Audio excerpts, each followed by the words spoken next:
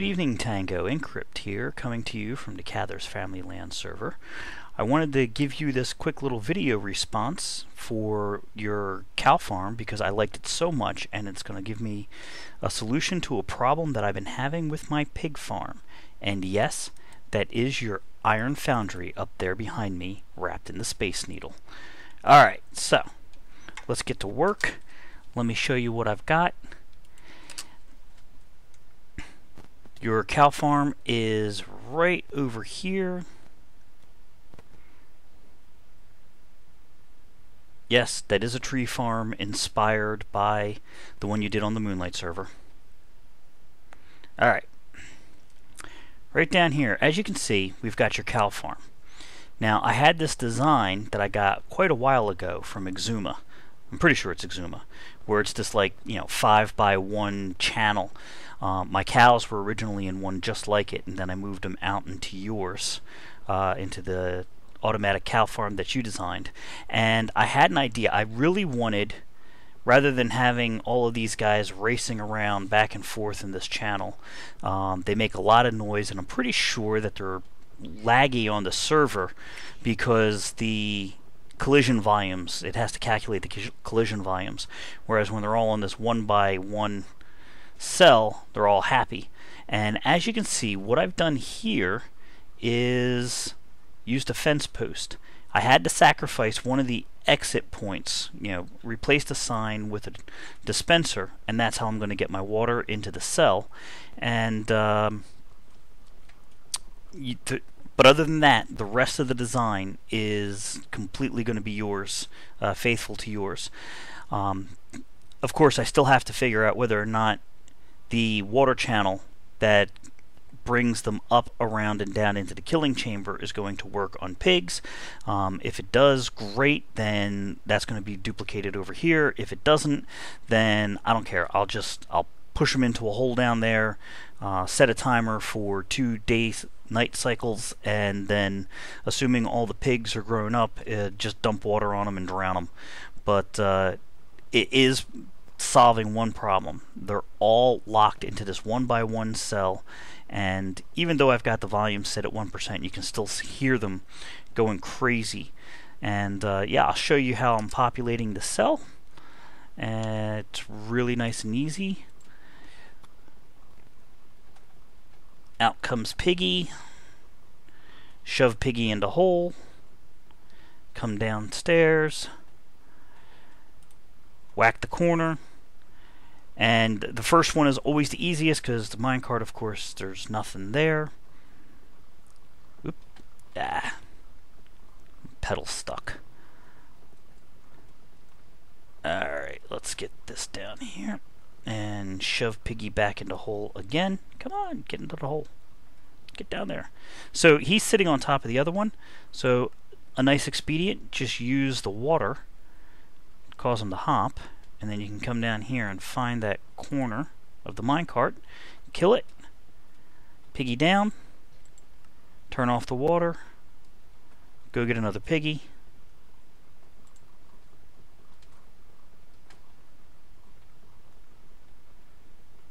Oh, he's already in the hole. Hop on down, click on the water. That's going to probably clip the Piggy, so come to this side and done. Grab another one, rinse, recycle, repeat.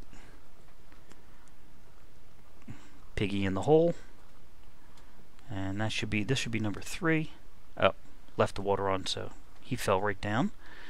And try and time it when they're up and pop, and there goes that. Turn that off, and yeah, this is doing a great job of collecting all the piggies, putting them all in a 1x1 hole. I'm filling them up to 21, 22 piggies per cell, and once that's all done, a little bit of lag spike. Ugh. This is one of the things that I'm trying to do is do some lag busting here, because I'm pretty sure those guys and the horses that I had here on the spawn chunks are absolutely killing the server in CPU cycles. So yeah, this is it, and Hopefully I'll have a little clip showing you what it looks like when it's all done. Alrighty, it's done. So yeah, thank you Tango. This is pretty much his design. And as you can see, the pigs are burning and putting in automatic cooked pork chops, and I can toggle the switch and major lag spike. Okay, yeah. Put them in, and now they're putting in the raw pork chops. So all the switches on the machine work. Another big lag spike there. Yeah, the only thing I did was I swapped out the dispenser and put a fence post and put the dispenser on the wall in place of the torch. All the other circuitry remains exactly the same. I got to make a switch and put it in here. That's going to work just fine too. All that does is just make sure that this block stays back. And yeah, so Tango, hope you don't mind. I called this the Piginator 4000, and that's because you've got 4 spawning cells here. So consequently, the Calinator 4000, because it too has 4 spawning cells. That's what I wound up calling it in my world.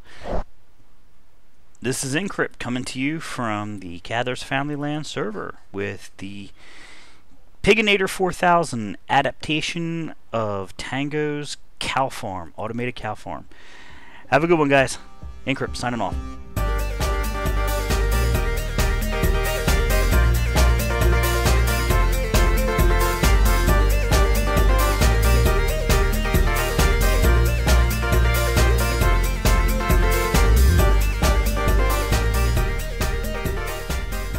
As you can see, the pigs stand on a fence post instead of standing on the dropper. The fence post, being 1.2 meters tall, I believe, pushes the pigs up. Their hitbox sits on top of the fence at 1.5 meters, and they can't get out of the cell. They can't jump up because they're not tall enough. You can see this guy doesn't even have a fence on top of him, and he can't jump out of the cell because he can't jump 1.5 meters, which is what it would take to get out. And turn the water blocks on, and they'll be able to jump up and down like they normally would. You can feed them all, and the babies should shoot right out of here and into the water streams that are going to be coming down here in the bottom. 1.5 meters tall. Gotta love those fence posts.